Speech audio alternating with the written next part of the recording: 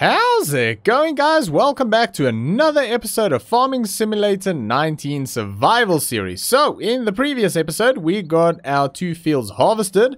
And over on the field back there, we have got some straw swath from the oat that we need to bale. So, I got the Mercedes out with the bale fork and got everything washed up. And it actually looks very, very nice.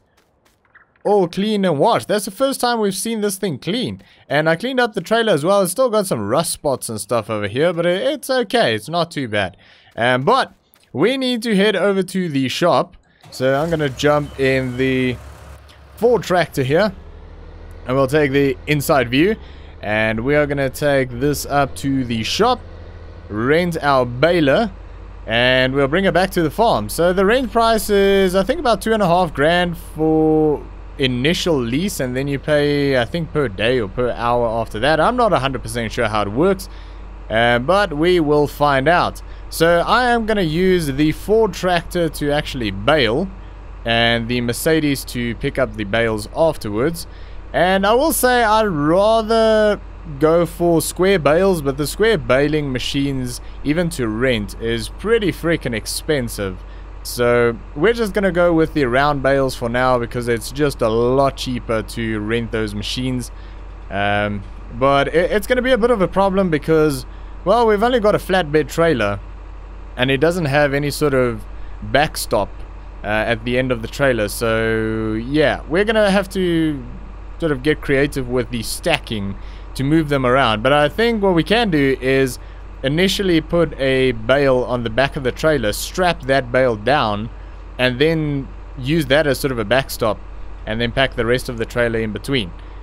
So I'm not sure if that's gonna work, but we're gonna freaking try. But yeah, I mean, square bales would have been ideal here, but like I say, when it comes down to cost, it's just much cheaper to rent the round bale machines compared to the square ones. But it's okay. And I'm also using the Ford tractor to pull the baler rather than the Mercedes, because the Ford has got about 30 horsepower more, well, actually about 25 horsepower more than the Mercedes, so it's not a lot. I mean, the baler I think only needs about 70 horsepower and the Ford's got 160, so even the Mercedes should be fine. But yeah, that little bit of extra horsepower might give us 1 or 2 miles an hour on top. So yeah, we're gonna go lease for 2.5. There we go. Beautiful. And yeah, that is it's a very basic sort of baler, that is. There's nothing fancy about that. We're not going to do any bale wrapping or anything like that. I mean, it would be cool if we could, because we'd get a lot more if we wrapped it in terms of silage. But we'll do that one day when we get some better equipment like windrows and things. And I mean, we've got a tiny little mower that will fit perfectly onto the back of the Massey Ferguson. I mean, it's tiny. The working width is probably only about 3 meters, but I mean, we can cut grass, but we don't have a rower or anything like that, and we'll have to rent a baler and rent a bale wrapper and all of that. So I don't know if I want to get into grass just yet. I think we've got some other things that we can focus on for the moment.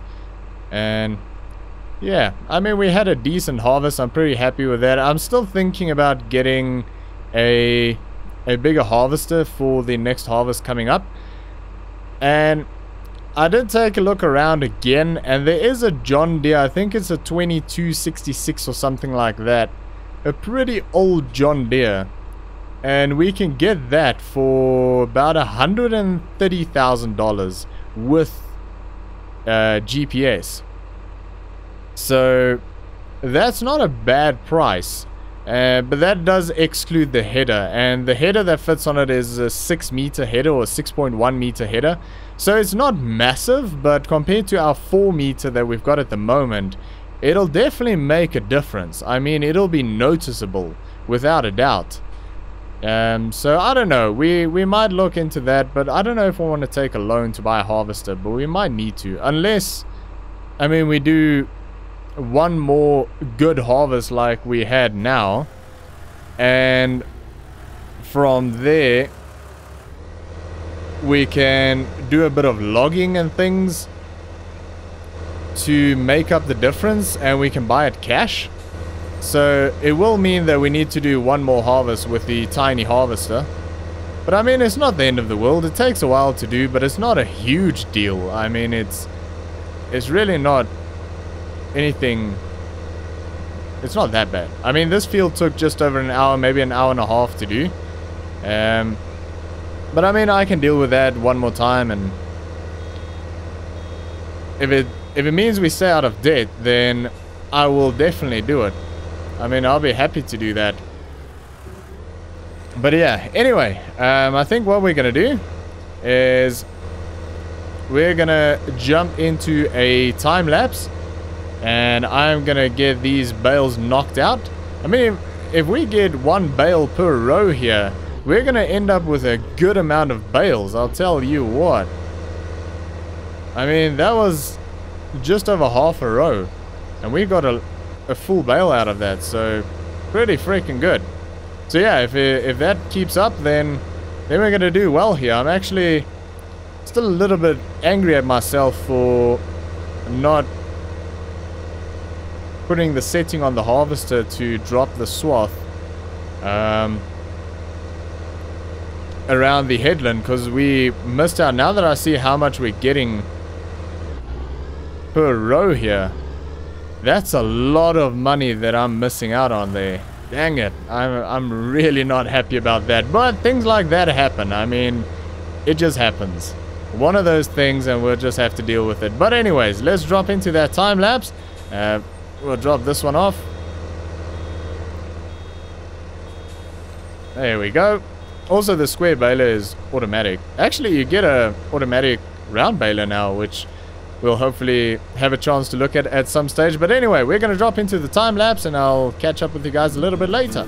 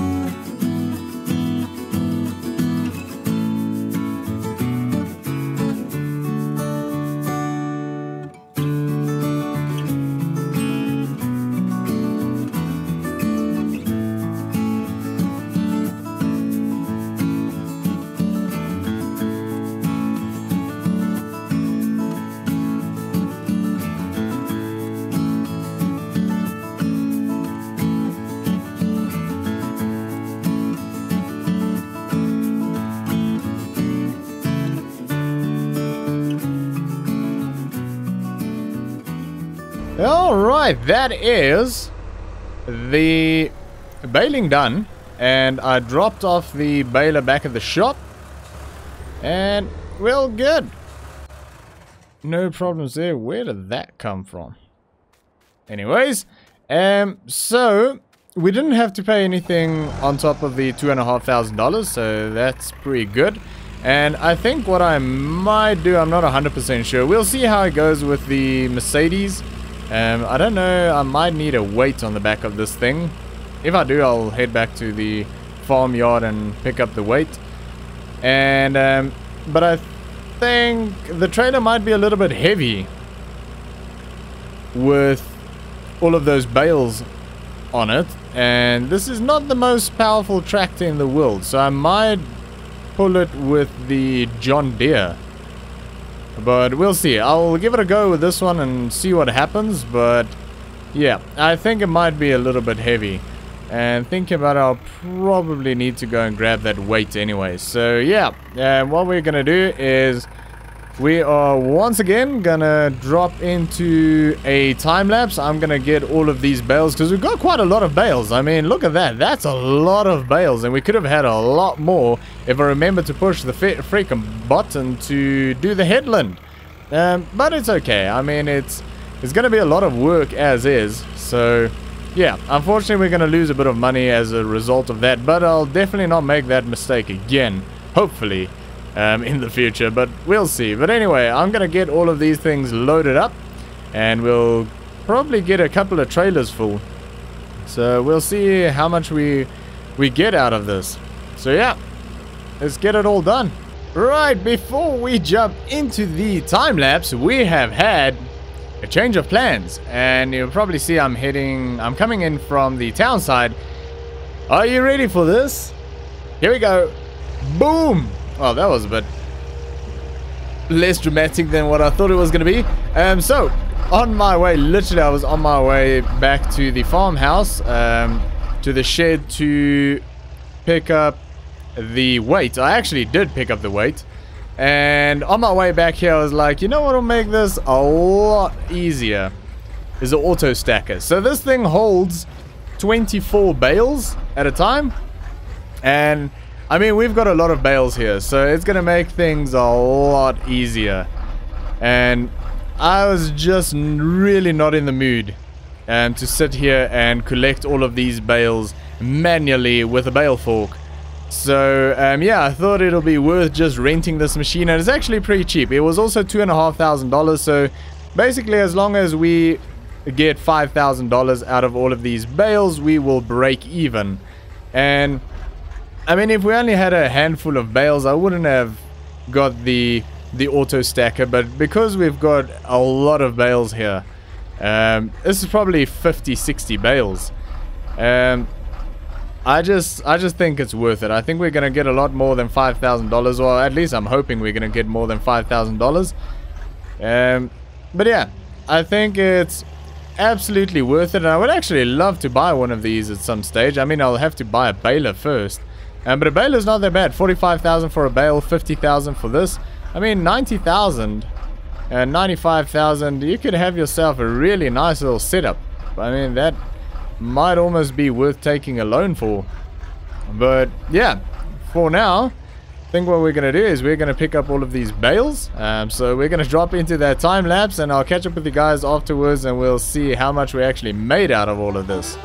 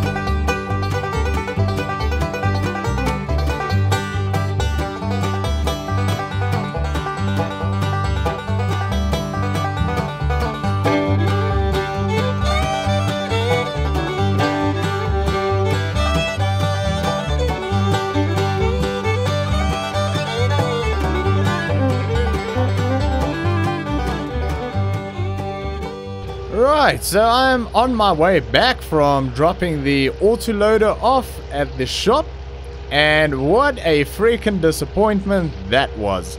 So we got paid a lot less for those bales than what I thought we would get. I was sort of optimistic and thought maybe we'll get like $1,000 a bale, maybe $500 a bale, I don't know, but I think we got like, I don't know, we barely got anything. Like, yeah, that was bad. That was pretty bad. I think we got like $100 and something per bale.